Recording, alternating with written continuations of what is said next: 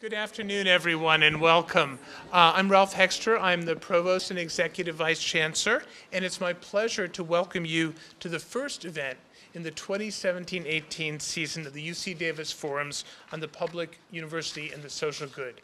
For the few of you who might not be familiar with this series, the UC Davis Forums was established in 2012 and presents about a half dozen lectures every year from experts with a range of perspectives and from a range of disciplines. The series was designed to promote informed and thoughtful dialogue among members of the campus community and the public about the serious challenges facing the public university, ways of responding to those challenges, and consider the way the public university is evolving, with the ultimate goal of helping to produce a public university that will best serve society and individuals.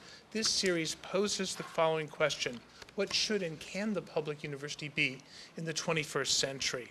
We're getting this season off to a very strong start with this lecture today by UCL Professor Sylvia Hurtado, who will address campus climate and diversity with special focus on STEM disciplines and how we might better address disparities and boost success for underrepresented students. But before our moderator formally introduces her, I have a few thank yous and a few announcements. First of all, I'd like to thank everyone who made this event possible.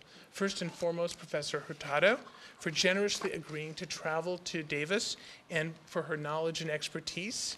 Next, the UC Davis Forum Steering Committee, led by Martin Kenny, Professor of Human and Community Development, and also Marcela Cuellar, Assistant Professor in our School of Education, who will serve as the moderator of today's event.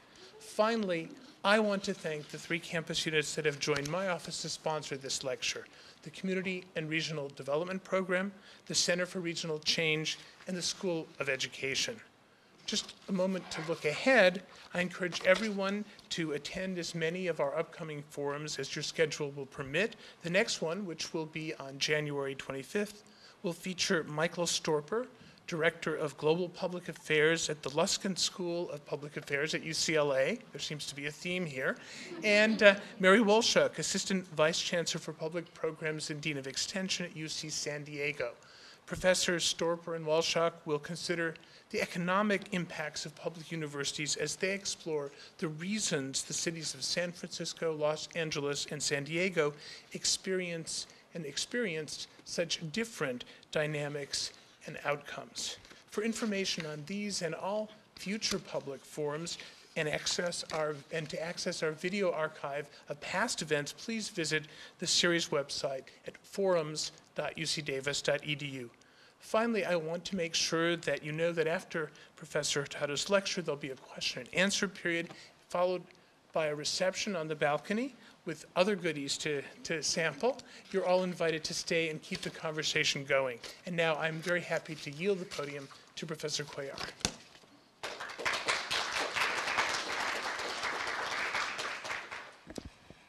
Thank you so much, Provost Hexter. Good afternoon, everyone, and thank you so much for joining us today. As was mentioned, my name is Marcela Cuellar, and I'm an assistant professor in the School of Education here at UC Davis. It is an honor to introduce Dr. Sylvia Hurtado, who is a professor in the Graduate School of Education and Information Studies within the Division of Higher Education and Organizational Change at UCLA. Dr. Hurtado's scholarship on student development, campus climate, and diversity has influenced the field of higher education in innumerable ways throughout her academic career. She has shaped the way that scholars and practitioners think about these important issues and how universities can create transformational change to achieve the public good in an increasingly diverse society. One of Professor Hurtado's first publications back in 1992 was entitled "The Campus Racial Climate, Contexts of Conflict." In this piece, she examined the various elements that shaped the student perceptions of a hostile climate during the 1980s, and this was a time when there was a lot of racial tension on college campuses. She found that multiple factors outside of the university, but also within universities, influence how students perceive the racial tensions within a campus, and this really laid a critical foundation to understand campus climate more deeply. Since then, her research has illuminated the various dimensions that constitute the campus climate and its impact on students' experiences and outcomes, particularly those students who come from minoritized communities. More than 25 years since that first publication on campus climate, we know that this topic remains a critical issue in higher education, and perhaps more today than ever, given the current sociopolitical climate in our country. We've seen several examples of the political and racial tensions across the country enter onto our college campuses, including some of our own UCs in this past year. And here. And Dr. Hurtado's campus climate work continues to provide important insights on how we examine these tensions and how colleges and universities are preparing students to participate in a diverse democracy. Professor Hurtado has also been very committed to ensuring that this research impacts policy and practice. For example, along with her colleagues at the University of Michigan, her scholarship on the educational benefits of diversity were critical to upholding affirmative action in the 2003 Supreme Court case. Dr. Hurtado has also worked to ensure that institutional actors who can enact change on their campus also have access to the most current research on climate and diversity. During her time as UCLA's director of the Higher Education Research Institute, she created a new survey, the Diverse Learning Environment Survey, which is now available annually for institutions to collect their own data on their own campus climates to inform their own improvements. She has also created the Diversity Research Institute, which is a summer conference that brings together scholars and practitioners to disseminate current research and learn about advancing diversity efforts in their own campuses. Over the last 10 years, she has been examining another critical issue, the underrepresentation of African Americans, Latinos, and Native Americans in our STEM fields. She has surveyed and interviewed students majoring in STEM from their first year of college and into their professional and graduate pathways. She has also conducted several case studies of institutions who have developed innovative approaches to diversifying the STEM pipeline. And she's currently working on a book highlighting this longitudinal work, and we'll see this published soon, right? Yes. To continue to inform how other institutions can also follow suit in improving these inequities. Now, I would like to turn the floor to Dr. Sylvia Hurtado, so please join me in giving her a warm welcome.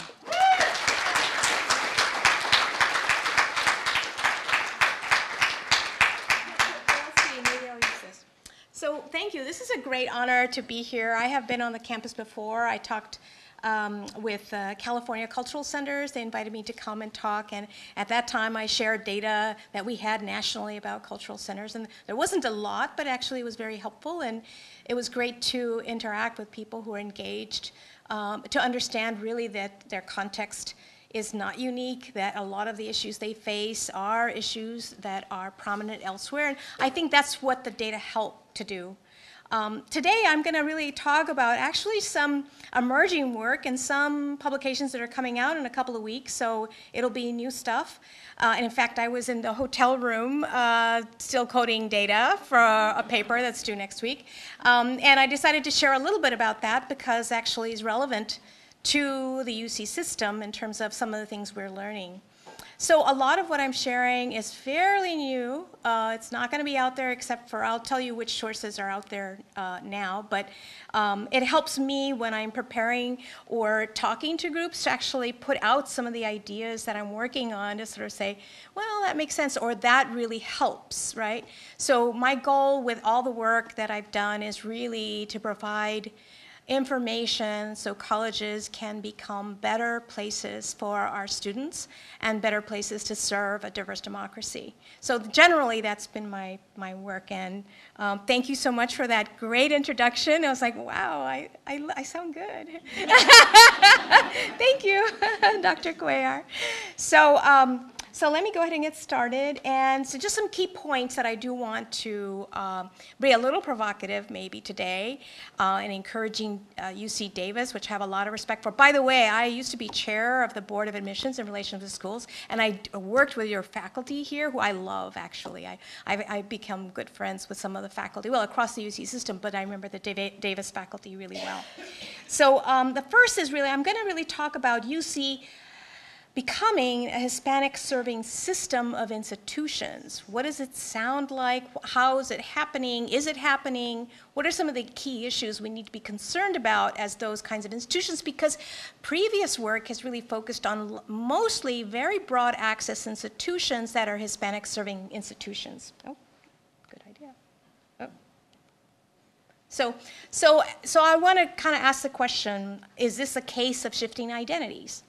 What's going on? So I have a little bit of a framework that is in my recent HSI book, co-edited book, and it's basically a notion of really shifting identities to really adopt either commitment to diversity or in this case shifting to what it means to be a Hispanic serving institution. And in that case, Hispanic serving institutions are extremely committed to diversity. They're extremely diverse institutions. So it's not just Latino students they're serving, but they're serving an array of groups. And we may be changing what that means in the future, and I think some of the work that Dr. Cuellar, you have an expert here actually who will be monitoring some of those changes.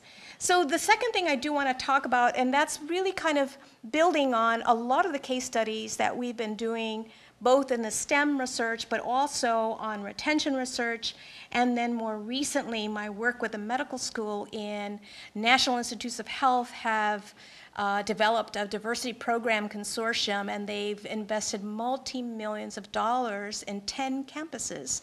They've already been selected, and they've been engaged in their work.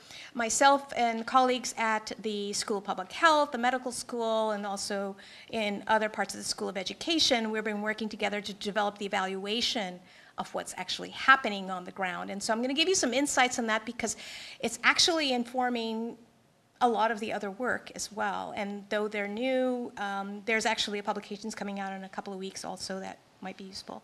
In that piece, I talk about a model of inclusive science.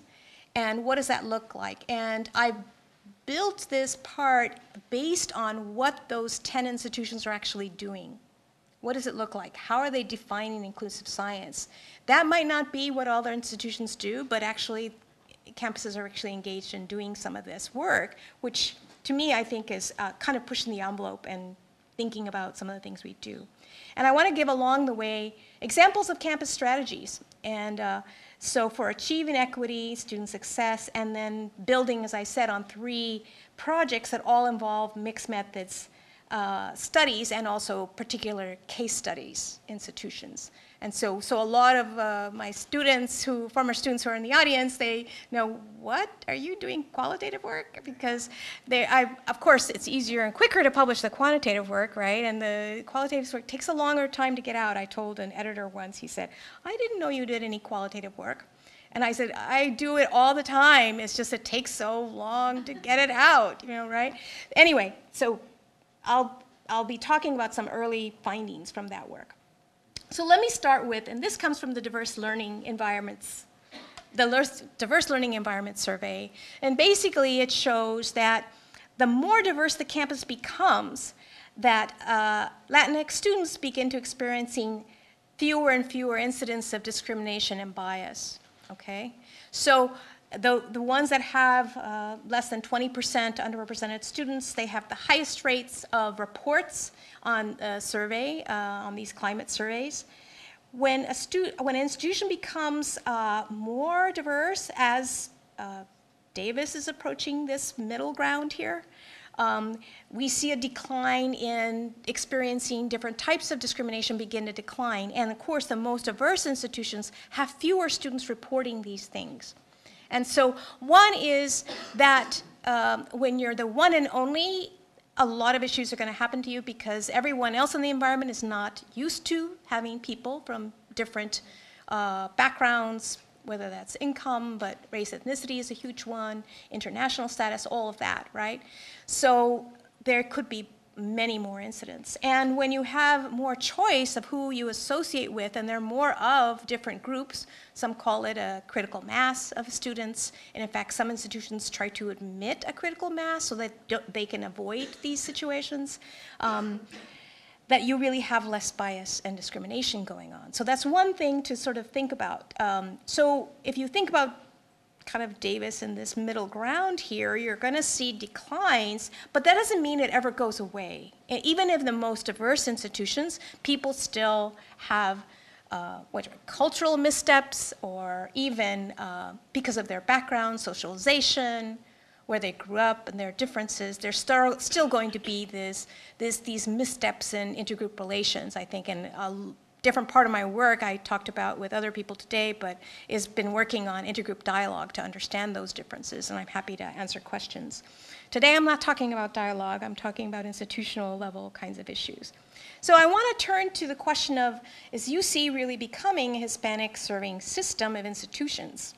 And so the thing is, I will say Riverside was the first campus that became an HSI in terms of federal designation. Merced followed, Santa Cruz followed, and then when UC Santa Barbara became an HSI, it was the first AAU institution. AAU is representing the top 62 or so research universities in the country. It was the first AAU institution. They made a big splash about this, obviously. And then more recently, UC Irvine became an HSI, and that got a lot of press as well. So I understand UC Davis just hit its number of 25% this year, so it'll be moving into the top category as you apply for HSI status. And I will say, for example, that UCLA and San Diego, their numbers actually have been increasing as well, so they may be reaching that status, but may take a little bit longer, and maybe much longer for Berkeley and UC San Francisco in terms of their student population.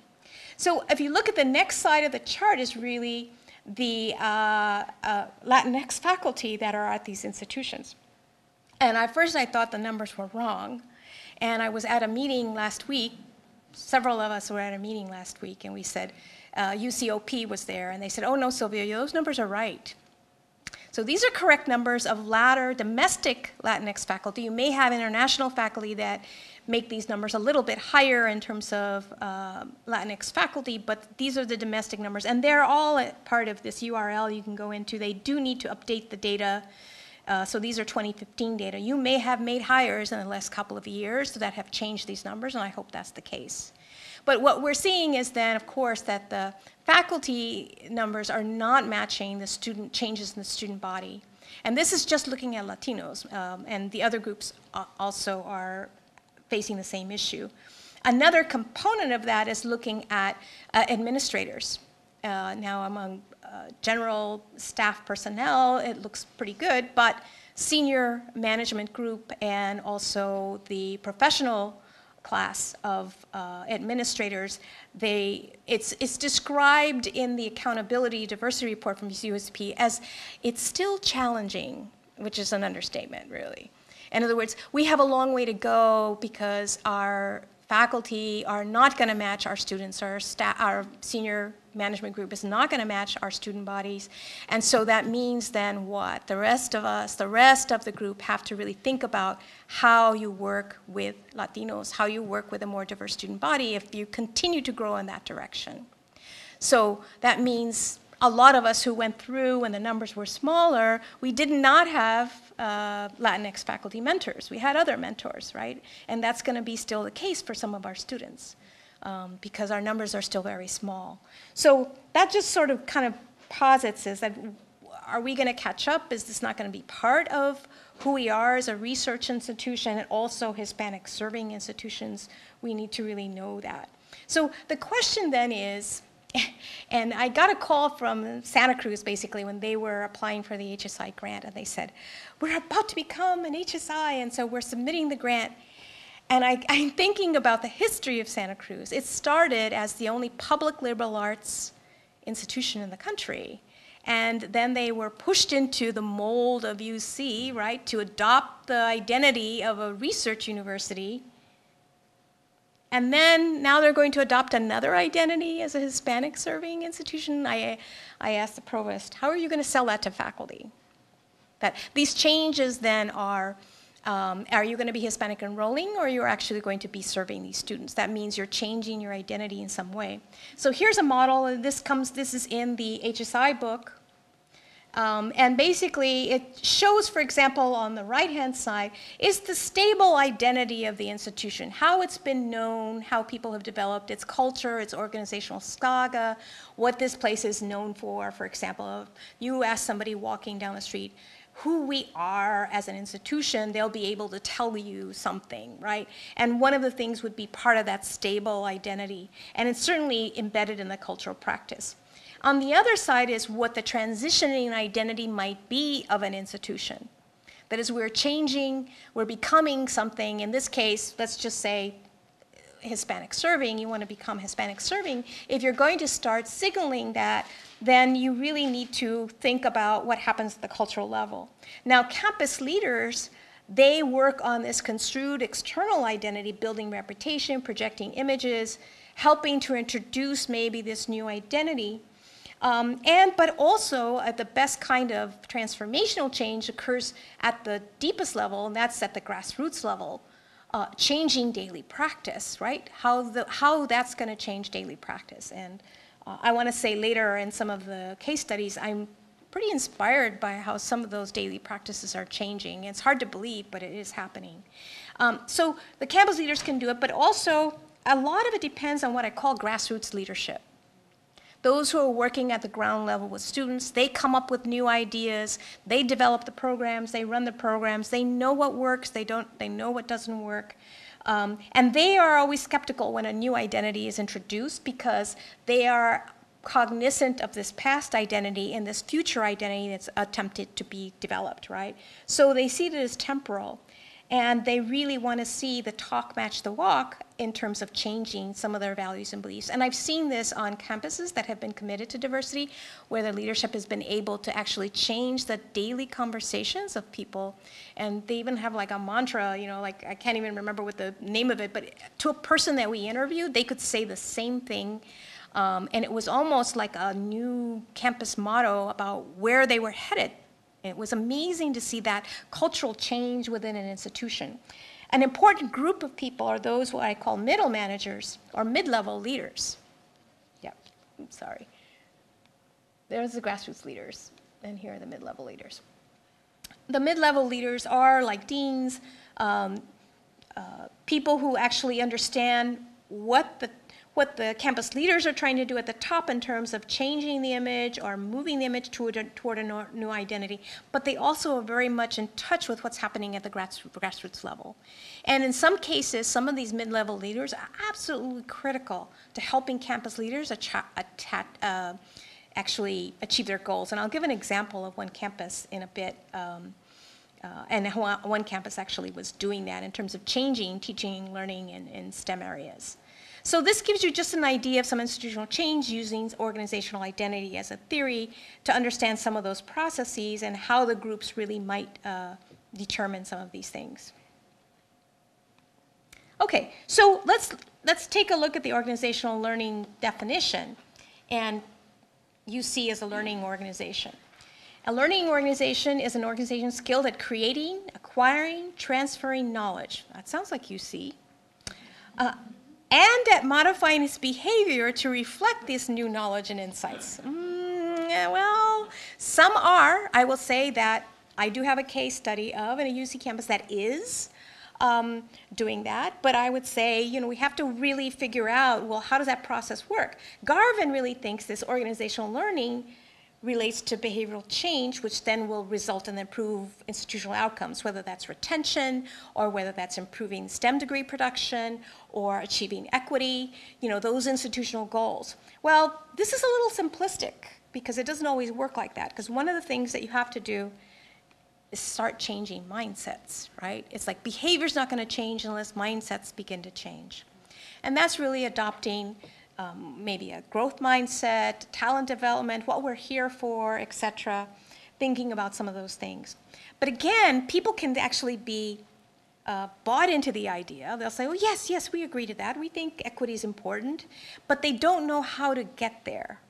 In other words, the behavioral change won't happen unless you actually have effective practices, ways to train people to think about and do something better, let's say changing their teaching in the classroom, right? Provide models and examples faculty development, and then also feedback. That is, you can't expect people to change the behavior if they don't know what to do, right? So another way to think about it is, yeah, you might have people that are engaged in the mindset, but they don't know what to do, is thinking about helping people to get there. And so we're seeing some of that element. The other is, once you do that, you can't have like one or two individuals, but you want diffusion of this intervention, this innovation, whatever you're doing, to actually result in buy-in. And there are, for example, in the STEM area, for example, the whole departments that are bought in. They'll say, we're doing it, we're reforming, all of us are into it, we're doing it. And then we have other departments that are not doing it at all, right? Okay, so it's diffusion and buy-in is happening. And as Carl Wyman says, he actually supports that whole department acceptance of that and moving forward in that regard. And I'm going to give you an example of some of the diffusion that's going on, but it's a little more with an internal pressure happening. So the final thing is really, this is not going to happen without some kind of accountability. And that accountability, I mean, really understanding where you were, like benchmarking and where you were going, how you're achieving those goals, but also accountability in terms of who's responsible for some of the change.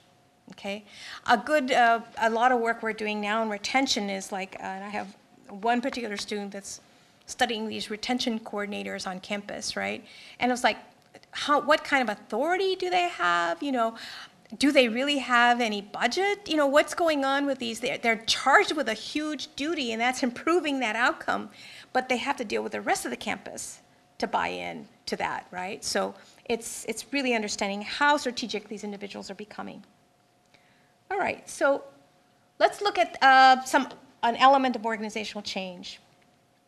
So this gives you a sense of, this is what we're building on this model for using organizational learning to understand how change happens.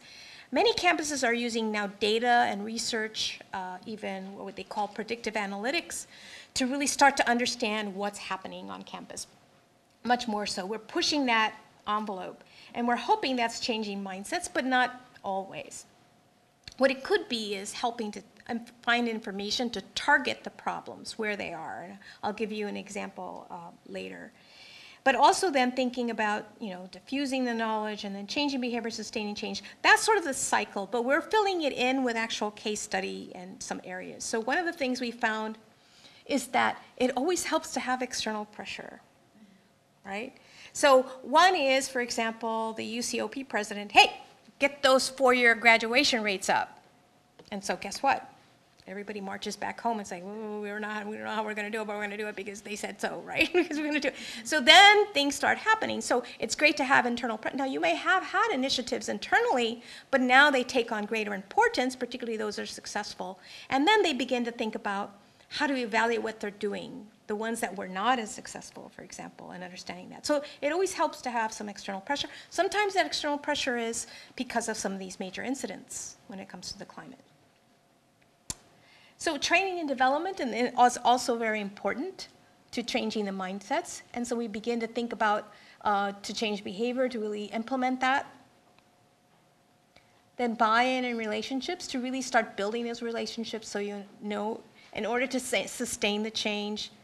And then also the accountability component. So I'm going to give a little bit of an example of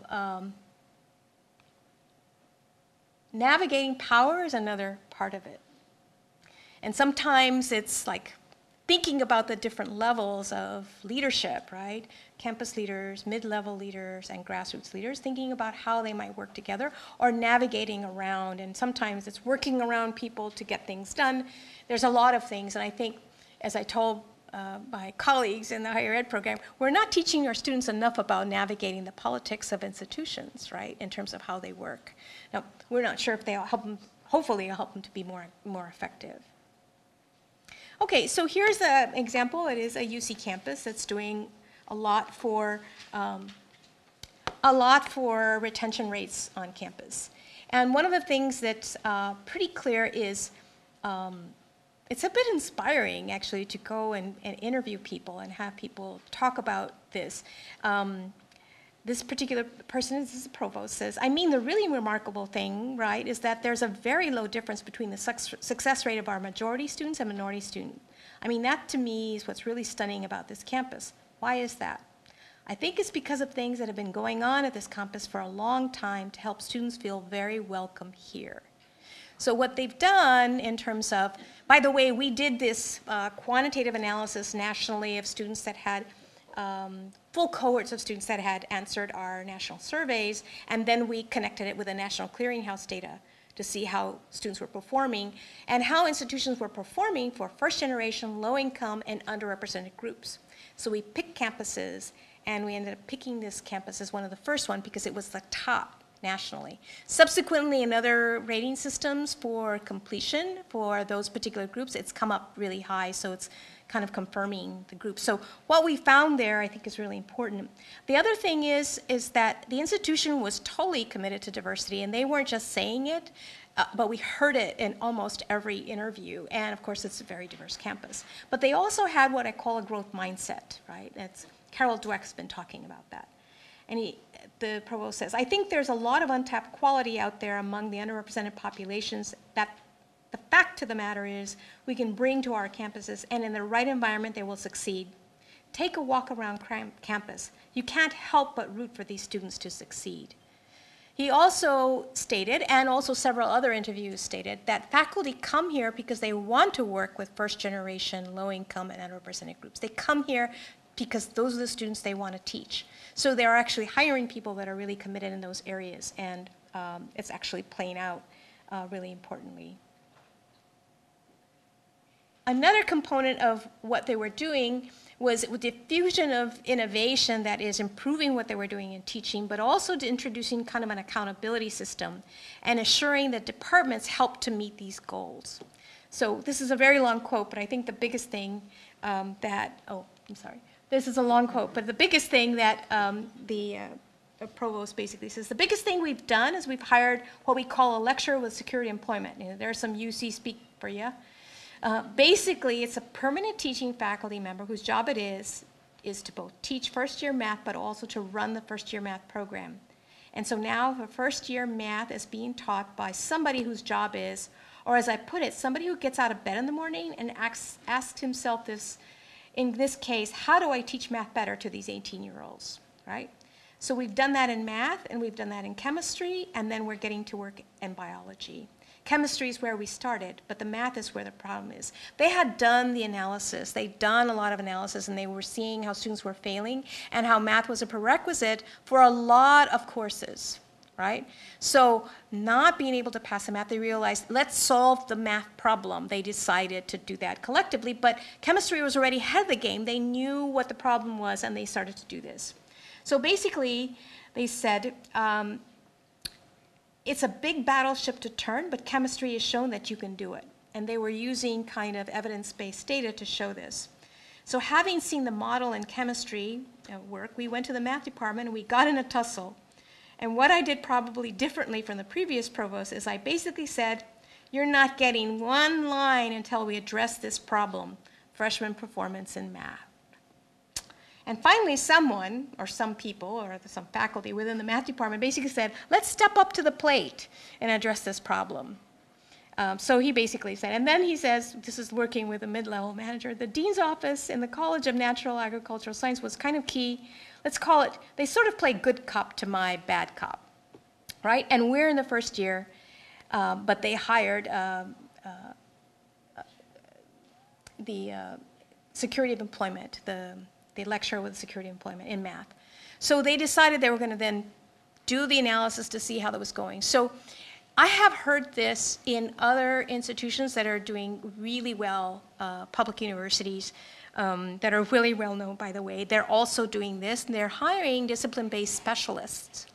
I know the ed school was sort of planning maybe something about helping with that in terms of teaching.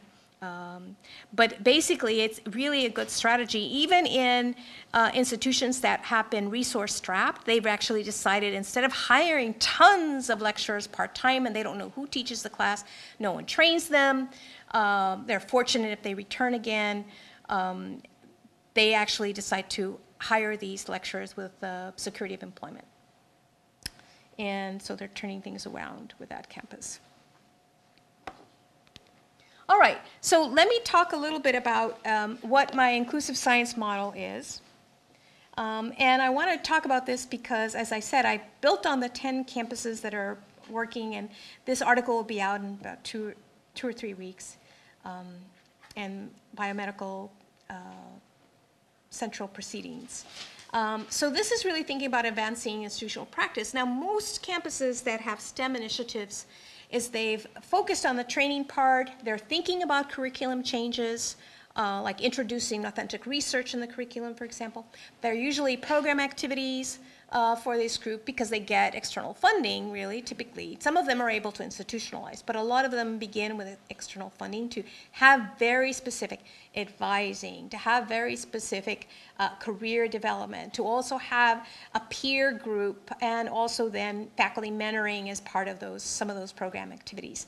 And then a lot of them are also building very powerful partnerships with high schools, with industry, with a number of areas to create internships, for example, which is this previous campus I was referring to also was doing that. They had done a great job with undergraduate research, and now they were building internships for their students. So this inclusive science is like, what's this idea? Is it at the center of this, or what's going on? So here's my model now. So the main thrust of this major national initiative has been really to increase the participation of diverse researchers. But it doesn't happen like magic, right? There's a number of things that campuses are doing, and I think is beginning to help define what inclusive science is. First of all, they're attending to issues of the curriculum.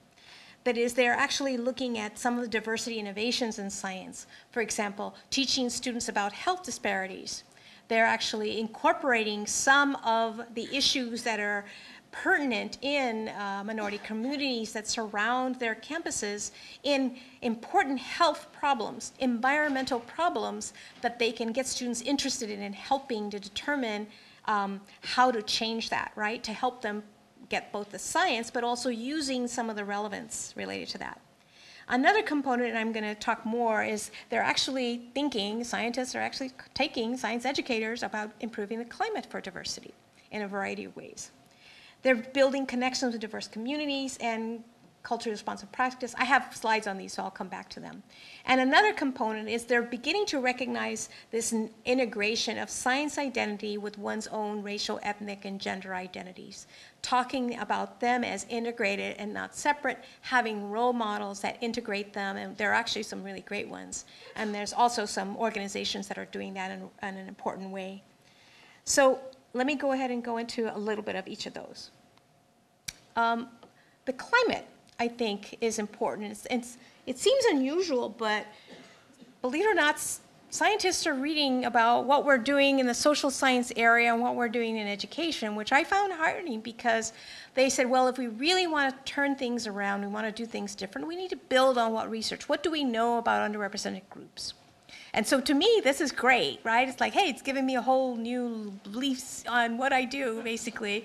It's like, okay, what you did in diversity at the University of Michigan, can you do this for science? And when NIH said they had a competition for RO and GRAP, I said, yeah, sure, I can do that. And so I did it. 12 years later, we're still engaged in that analysis and findings. And now this led to this more recent work with them.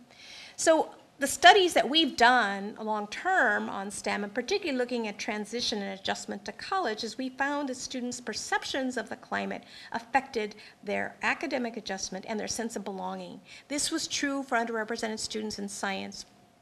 Climate affected almost every single group when we broke down the groups, science and non-science. So climate was really important. And that continues the work that I started earlier in understanding climate is not just something like is in the air, goes and comes, or whatever, but it has real consequences, right, for students. And so that's really the research base. So these institutions were saying, well, we need to act on that. They were creating what I call an ethos of a growth mindset. In fact, they had a little poster of the growth mindset. They were reminding students, and some of the students, they call them the build scholars, was like, okay, we're tired of hearing this. You know, students say, we're over that, right? Once they hear it once, it's like, it's a new idea, and then after that, it's not such a new idea. You know, they're pretty it's great to do focus groups with students in this because they have such a different view from faculty in terms of what's going on. Anything that faculty think are innovative, the students don't think are innovative at all.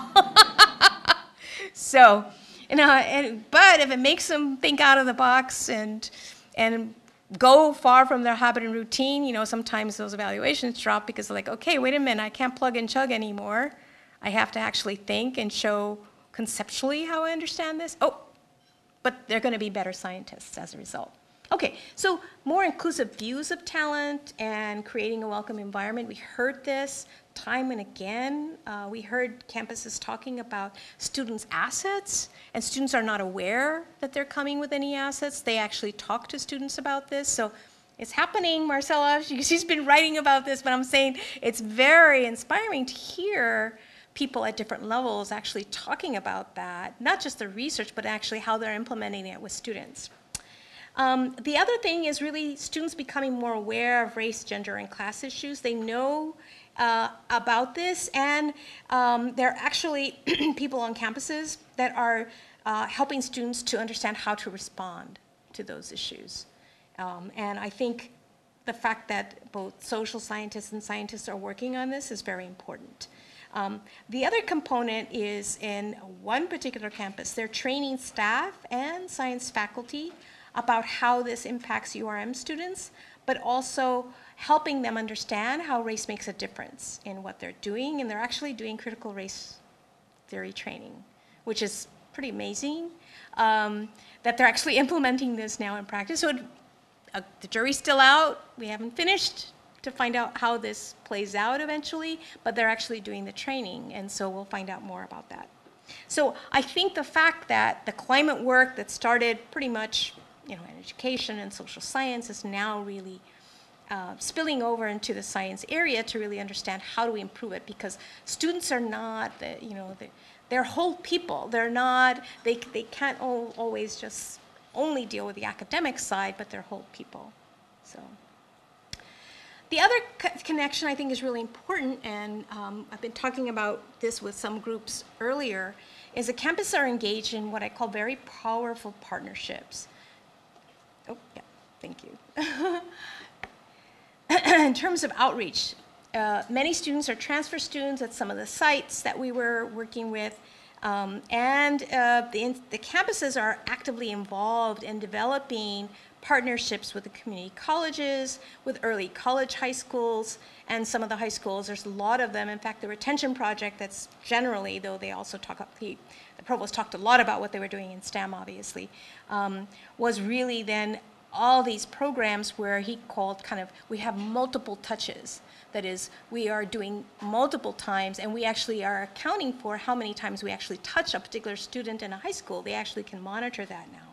So they're actually doing a lot about understanding how that outreach is working and then what it results in terms of them coming to campus and being successful. They're communicating more with families also, integrating them into the learning process, bringing them to understand and help support students in their career and in their work in terms of, not all families understand what research is.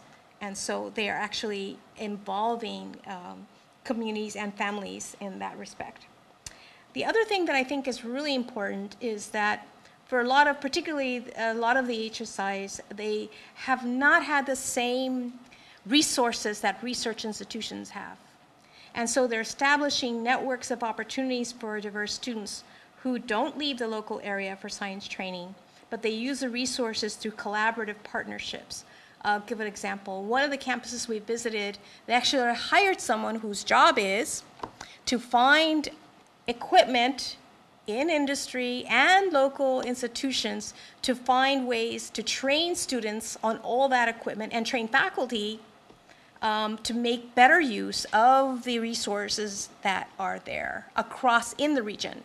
So now you have, for example, someone in Long Beach, for example, training people to use something at UC San Diego, right? I don't know what the machine is, but I walked into the machine, there's machine room, right? And it was like, oh yeah, I trained this, and really, this person that worked there, he should be in a PhD program. He was so good.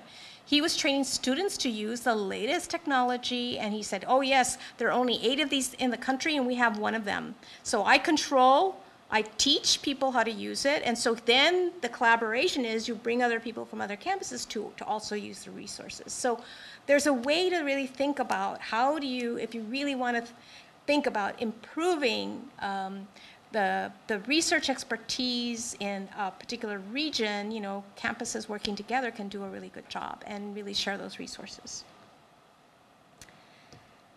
This is sort of the most interesting part, and that's really thinking about culturally responsive practices. So it's like, oh, what are those? Well, I think, again, this group of 10 is really defining it.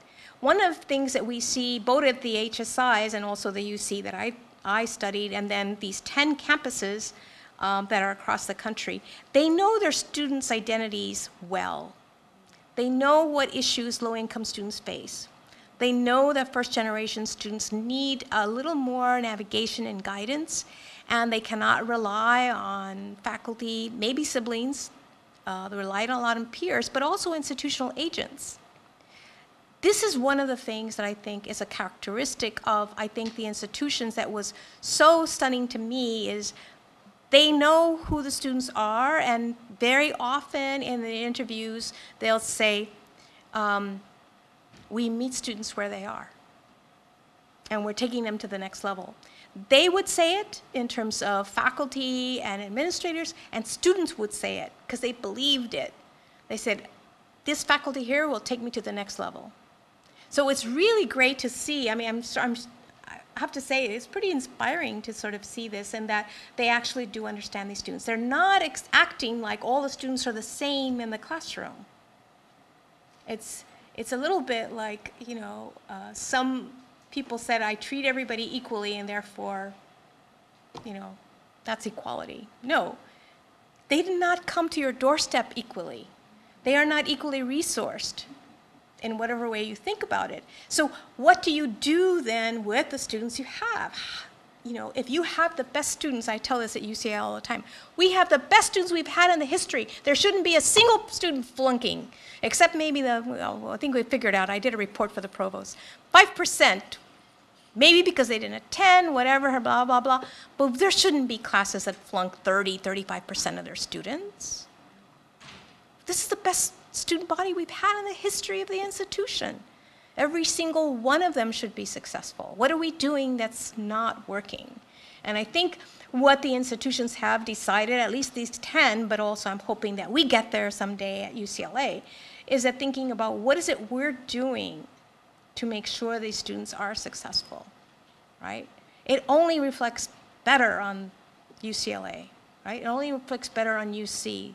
And if you think nationally that UC will become the Hispanic serving system, guess what kind of impact you have in terms of diversifying the research workforce, diversifying the professionals, diversifying every element, right? It's huge. The impact can be huge. So again, as I said, they developed an asset-based approach. They actually said, you know, for example, one faculty member said, well, they came, for example, those that are admitted in the, you know, the top 9% of their class, right? Maybe their schools weren't the same as the schools from other students, right? But they come extremely achievement-oriented and motivated. And nationally, when we, well, not nationally, but system-wide, when we looked at that data, it was true. For those that were admitted in terms of the local eligibility context, they were extremely high performers. They did well. They finished college, and they do extremely well. So they're finding this at other institutions as well, is that if they're used to performing and they're highly motivated, we can work on the preparation part. I've heard that from faculty. The other component is really thinking about inclusive classrooms, and I had alluded earlier about a relevant health problems in the curriculum, trying to really pick issues that are going to be relevant to students, and so they understand, I have to understand more and better science to help solve those problems. But also I want to posit, it's probably new, I mean, but the active learning has reduced disparities in the classroom. It's been very powerful, and a lot of places that are converting to active learning are seeing the reduction of disparities. So I want to say that's a culturally responsive practice. And that's hard because people are like, oh no, active learning, that's not culturally. But you know what? If it reduces disparities, you're creating equity, you're actually doing something, you're reaching those students, right? The other component is really having authentic science experiences at early stages, because it creates greater ownership of the protection of knowledge. That is, rather than mastering knowledge that other people developed and you must learn, which you have to know foundation-wise, is that I can also produce knowledge, right? Very empowering for very early on the students to learn this, that they can not just master it, but they can actually be the producer of new knowledge is really important. And sometimes that's really key to engaging students and keeping them involved. One of the final points I think is really important, and this is still developing, but there's huge demand for it, is they're training faculty in what they call culturally aware mentoring. There's now a group, the National Research Mentoring Network. You can go online and nrmn.net, and they actually have a whole host of things to do to help improve mentoring. And then it's like a network. You can also connect with people on the network. A lot of it is on research training. But one aspect of what they're doing is creating this culturally aware mentoring. And they're doing workshops all across the United States, actually. And so I think this is really important because we're starting to be aware of identity and how that impacts both career development, learning, and also in terms of our interactions in different spaces. And so I think this is a really good trend for us. Again, the jury's still out. We're doing the evaluation on all of this, but there should be a lot coming out of this in the future in terms of both what it is, how you do it, how you train for it, and also opportunities to learn it, but also now the research on how effective it has been. So I want to conclude a little bit on what we might do kind of in the future. And I call it assuming agency and responsibility in advancing diversity, particularly as our campuses become more diverse, increasing the number of Latino students.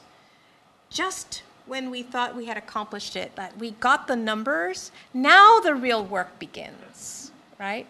All the work was focused on, let's get the numbers up, let's make sure. Now that everybody's here, or they're actually arriving, this is where the real work begins, right? It's like, okay, what are we going to do different? We're going to do the same thing? Or are we going to do something different? So I think you can begin to have kind of strategy building sessions that address diversity commitment. Obviously, some of these institutions, before they became HSIs, they had really looked at their history and identified points in history that were really key in and determining like big turning points in which they went from a predominantly white institution in terms of values, beliefs, expectations to really Hispanic serving kinds of institutions. Another thinking about the levels of community engagement, fostering a positive campus climate. And then thinking about, or rethinking in the case of this one UC campus and trying to improve its retention rates, they basically looked at their support programs, evaluated them, understand what works, what didn't work, reinstituted and did redesign. They even redesigned learning communities because they said these are not as effective as they can be, right? The other component certainly is thinking about the leadership and producing some deep cultural changes that's going to change people's beliefs and attitudes and their daily practice, right? And this can happen at the grassroots level, but it also has to happen at upper levels of administration as well. So I have some strategies, and I'm happy to answer questions. Here's some resources for you. The piece that's coming out on the inclusive science manuscript is this one, and the whole volume is on each of the campuses involved and what they're doing in terms of biomedical training. It also includes social science, what each campus is doing, and some of them have engineering as part of that component, but you might kind of read to see what some of the other campuses are doing nationally, and that I have the lead article in that kind of framing the whole initiative. But more to come because that particular specific special issue is mostly focused on what practices they're instituting, and the next set of articles will be on evaluating how effective they're becoming. So at that point, Marcella, I'm going to ask you to help me moderate the conversation. And so I'm open to questions on anything I presented here, but also on anything else you would like to ask questions.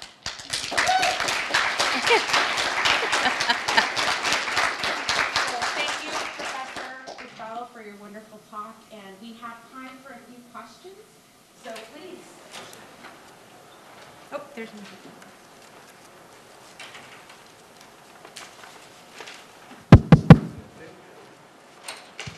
Thank you so much, Professor, for speaking today.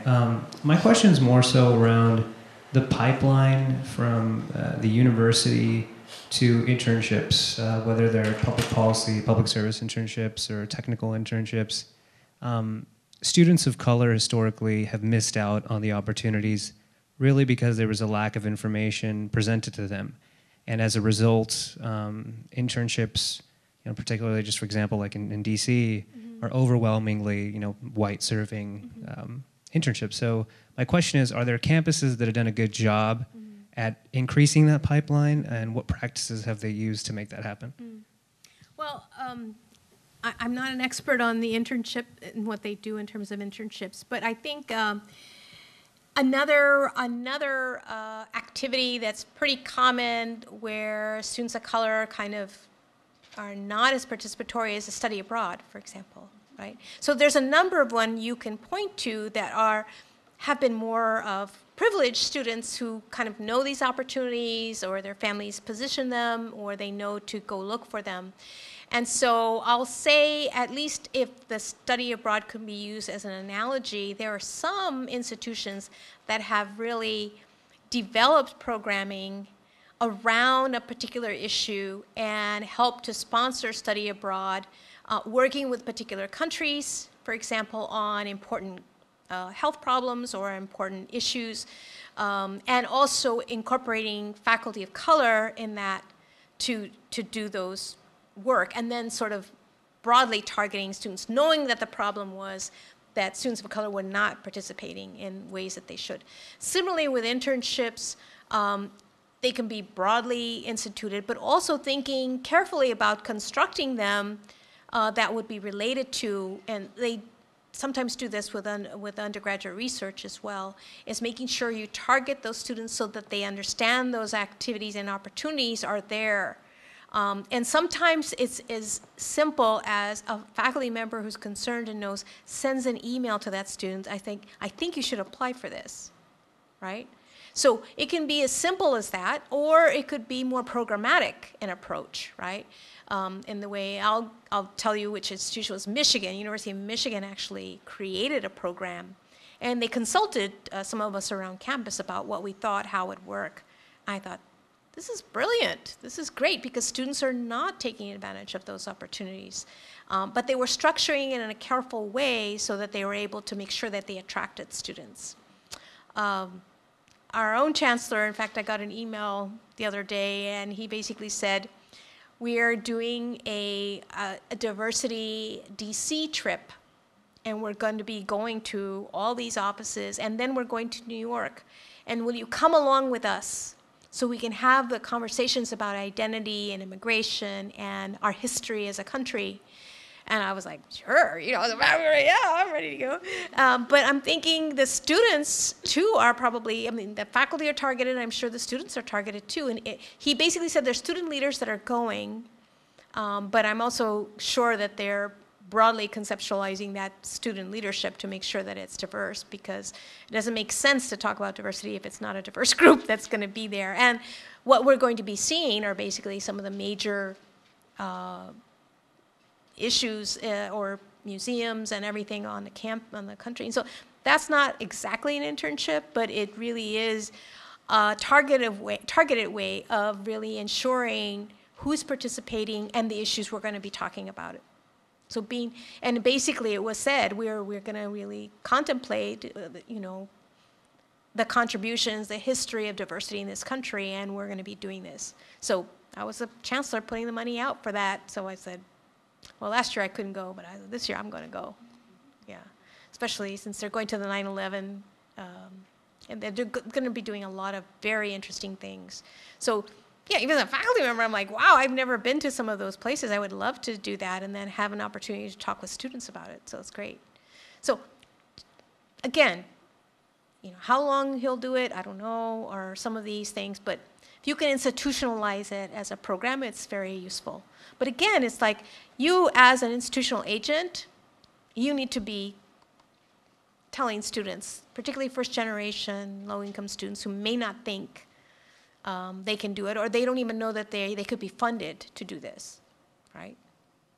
Thank you for the question.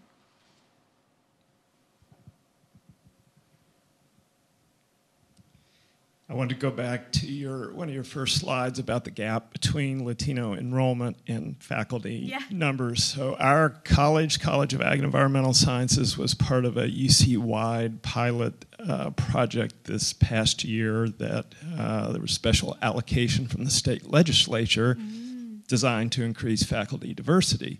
We were very successful in increasing diversity in a variety of ways: gender, sexual orientation, cultural groups, a number of different demographic groups. We were not successful with Latinos.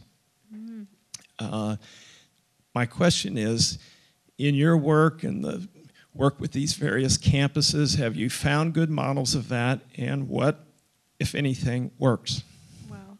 Okay, so there's several things I think that I see these campuses doing that kind of stands out for me.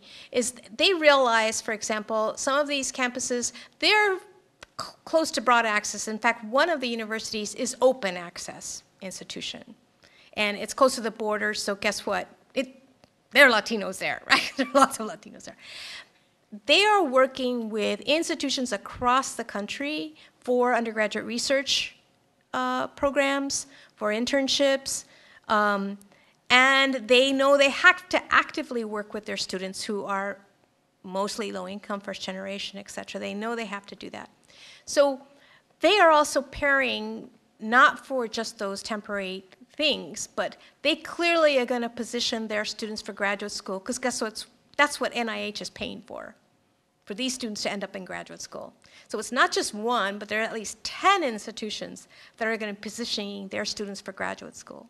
So I think the thing is really thinking about the pipeline. Now that's long-term thinking for faculty recruitment, but I know another university would do this, is they would have a summer kind of institute for students that were near the end of their graduate program.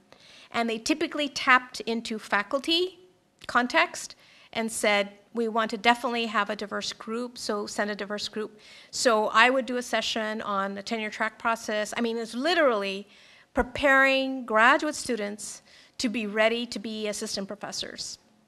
And the thing is, they were doing it, this was in Colorado, so they did it kind of for the system, but that institution was not going to be guaranteed they were going to get any one of those, right? But what they can be glad about is they increased so many more people who are going to be better informed about stepping into that first assistant professor role. And when they came, here's the trick. Of course, this was a private institution that did this in Denver, but they also bring the Colorado system involved in the process because they had the money. Actually, the private institution had the money. They actually then set up interviews on campus. So they actually created a pathway, right? It's like, we're not going to wait for that FTE line to open. We might be able to get that FTE line if we can identify really strong candidates. And there were some fabulous people from all disciplines going to this particular, I would say, pre-graduation kind of orientation in terms of the next step. I could see a lot of graduate students in the particular programs that might be relevant to your areas very interested in this. So, but it's really then targeting, getting some targeting going so you have the diversification. And it was the campus diversity officer that was paying for this at this private university and said, we're not sure we're going to get any of these, but we're going to do it. Right? So there's different ways, thinking about different stages of the pipeline and campuses you might be able to work with. I don't need it. Ah, Natalia. Future audiences can hear you. Yeah. I'll use it then. So again, thank you for your presentation. So one of the things that you mentioned was helping our students navigate power dynamics. And I'm wondering how I can do that when I myself don't even know how to navigate power dynamics. That was actually for administrators. Oh, okay. Well, for all of us, basically. Yeah, and I'm saying this because I know a lot of the people who are here in the room who daily are working around issues of diversity, of improving campus climate, and are daily challenging at multiple levels at this university issues of racism, of inclusivity, and we find that it's very difficult to find institutional commitment, or we're under-resourced, or we do the retention work for the university, et cetera, et cetera. And so I'm wondering how those systemic changes can be done when we ourselves don't even know how to be at the table of those important conversations. Like the HSI thing is going to happen, and we don't even know who's at the table. And we are the ones who are committed to it. Right.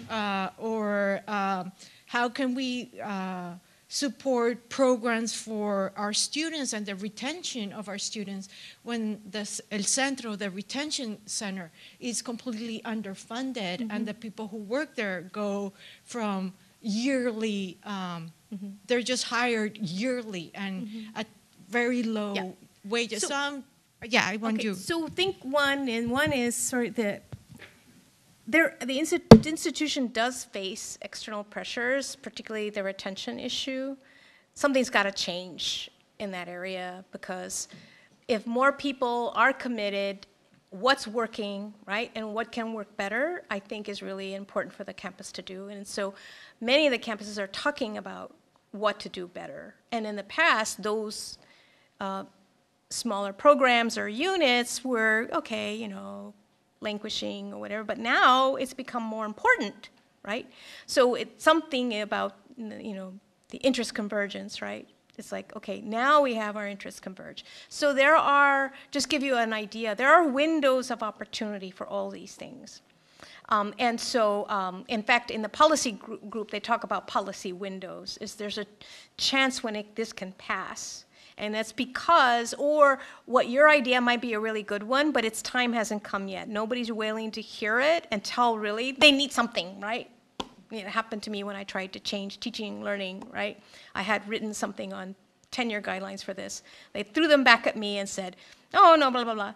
Then the provost later said, every unit must have it. And they said, oh, they pulled them out of the garbage can. And they said, here they are, here are ours, right? It's like, so eventually your idea might become more salient when it's really in need. Okay, that's not a lot of hope I'm giving you, but if you want some guidance, one of my former grad students, and she's now a tenure professor at USC, is Adriana Kizar in Leicester. She has a book called Grassroots Leadership.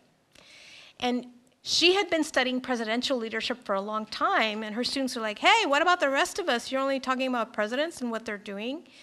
What's happening at the grassroots level, and what's great is then she did case studies at multiple institutions and multiple cases of change looking at only the grassroots leaders and how they achieved it. She's got 2 chapters on power dynamics. And let me tell you, it's ugly, and you know it already, right? But she documents the bullying, potential firing, all those things that happen when people are trying to make change. But what's good is there's also a chapter on self-preservation, how people stay committed. It's coalition building, it's collective, it's working with like-minded people. They're the things that keep you and sustain you in your change process as you're trying to do. You care about the students, you care about this institution, or you wouldn't still be here, right? So somehow people have to start to figure that out. It's a big threat, and when I talk about some of these things, I'm talking about changing what went on before. And I'm just giving you examples of institutions that are actually doing it. So I think it's real important. Anyway, read the book, it will help, hopefully. And it's the only place that I've seen power dynamics addressed. I hate to say it, but some changes take many years, and sometimes it's changing leadership, it's a lot of things that have to happen. But I think it's instructive in seeing the examples that she refers to. Thank you, Sylvia. So one of the things you mentioned was, are we Hispanic enrolling or are we Hispanic serving? Can you kind of just share with us what good institutions are doing who are really serving these students? Yeah, well, the example I was giving, particularly quoting this provost, I think that institution is doing it. And it's because to a person that we identified is they clearly got their students. They knew they were first generation. They knew they were low income, and that these are our students. And as like the provost said, you can't help but root for their success, because they're so committed, they're strong, they've overcome adversity, they've done all these things. And so it was great to hear that from upper level administrators, from faculty, from mid-level leaders, to a person. It was a cultural change on that campus, but it happened a long time ago. And now they're just building on that momentum to really make the institution work. And I gave the example of changing what departments are doing. We've stopped changing our students. Right? We're changing what departments are doing, we're changing what the institution's doing, right? That's what's so exciting about this, is that they're clearly Hispanic serving or enhancing or thriving, right? The new definitions of where you go with that. So it was a lot of fun, but I'll have to say quantitatively we did the analysis. We didn't know what we were going to find. And when we got there, I think, well, Abby was there. She went to do some of the interviews with me. Is that it was very inspiring to hear that, because it was a UC campus, and they were totally accepting, and they were building success. They were building success, and now national recognition, right? Also for that success, and that's rare. For most HSIs go underappreciated and under the radar, right? That's going to change with UC campuses, I think.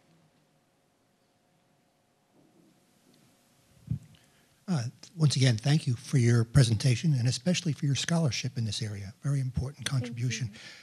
A number of scholars have been focusing on the whole issue of gross inequality in our society. And Robert Reich produced recently a video on inequality for everybody. A number of your slides identified social class and low-income families, et cetera. How is that being addressed at universities, and what are we doing with that particular issue that's facing our society? Yeah, that's very important, because one of the things that we've been very good at this country is kind of saying, well, we're not Europe, we don't have those class distinctions, right?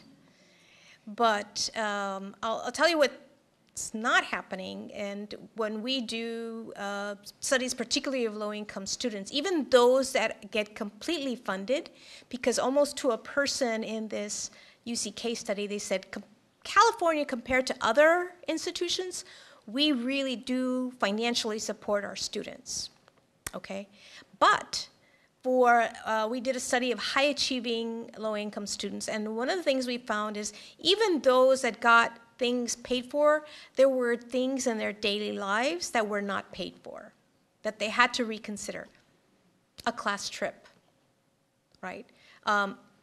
The assumption that you have a computer, or even the assumption that you have a cell phone. Almost every student has a cell phone. Every now and then I have to ask in my class in UCLA, does everyone have we do polling, right? Does everyone have a cell phone? Invariably, one student does not have one. They are very low income. Some of the students are very low income. But invariably, another person has two.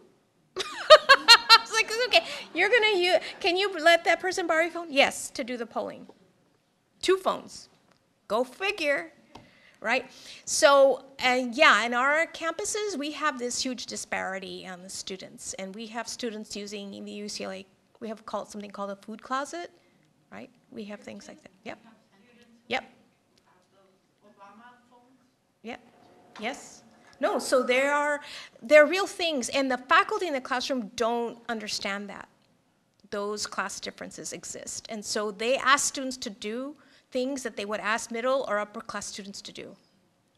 And another thing we found in some of our data is that students will go to buy older editions of the books or borrow them or rent them to not have to pay for them. So one of the things we're trying to make our faculty more aware of is the cost of those texts. And I know there was legislation in the state about you have to, within a certain period of time, know in advance what that text is going to be. And invariably, we have to encourage faculty to really think about alternative ways of getting that information. And very often I say, I'm sorry, I'm not going to use the campus bookstore. Go on these 3 sites. You're going to find the lowest cost books there that I'm going to require for this class. Sometimes we have to train students to do that because the faculty are not doing that for them. But I take that as something because the students in my dialogue class have made me very aware of these differences and what big difference it makes. I have even had students who have been homeless. So the assumptions are not the same that you can have. And so I can imagine, I'm aware of it because we do dialogue, right? And students reveal this aspect of their identities, but in science classrooms and elsewhere, they're not sharing that.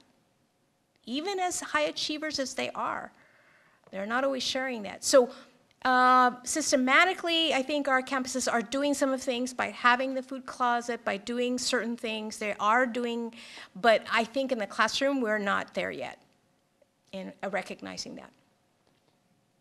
We have time for one more question.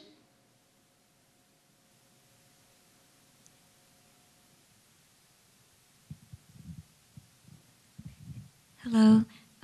So you mentioned in your presentation that at the beginning the focus was on getting the numbers up and getting these students here, and it seemed like it was an afterthought that what would happen once they were all here? Yeah, like once they were all here. So I was wondering what your take is on that, because I understand I'm sure there's money involved, and having the numbers first would help with the cause of oh, this is how we have the numbers now, so that's another reason to make this an institution.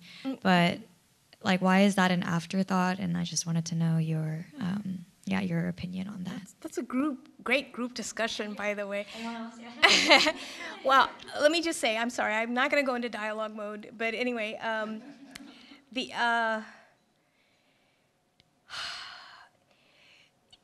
it has been a struggle, and the numbers are necessary but not sufficient for intergroup relations. It's the same thing. Here's a diverse group, right? You're not interacting with each other. You would learn more if you interacted with each other. So it's bringing you here is not enough. Is that the interaction that we have with each other, the questions you're asking, how you're learning from each other is what's important. And I think that those institutions, and I started with that group of institutions, more elite colleges that were fighting to get those numbers up. And then I realized they weren't fighting that hard to get the numbers up. They wanted the best of the best, the best of the best, the way it was narrowly defined. And other campuses were doing the bulk of that work. But they knew their work was going to be different. And in fact, most Hispanic serving institutions know their work is different. They recognize their work is different. They recognize the commitment to diversity. They recognize the fastest way to get students to graduate is not to admit students who have any chance of not graduating, that are any risk whatsoever, And what I'm hearing from these campuses is we're not going to make that trade-off. We want this to be a diverse campus. So we're going to keep raising the retention rates without raising our admission standards, without affecting our diversity. They're actually getting stronger, academically stronger, but we're not going to change the diversity of this campus. I mean, they may have fewer students that require any kind of developmental education, right? Or, pre-101 courses that some of our campuses still offer. But they are really committed, the faculty are really committed to the diversity. So the intergroup relations part, that's the new stuff I got involved in because I realized that and first of all, the diversity in California is very different from Michigan. It's where I started my academic career, right? The numbers were smaller. So we were making the most of diversity there. And California, with a lot of diversity in its institutions, was doing nothing with their diversity. So we've started a dialogue programs to really say, it's such a rich group of students, the best we've ever had in the history of UC. So we should really be doing the best that we can in terms of helping them to become part of a diverse democracy. So, we've been, as I said, I think this is the new work to do, is really how you really make the most of the diversity you have now that you have it, right? And what I'm seeing for the HSIs is they had to at some point turn that institutional identity, change what they were doing. And I'm hearing that talk, some of that talk.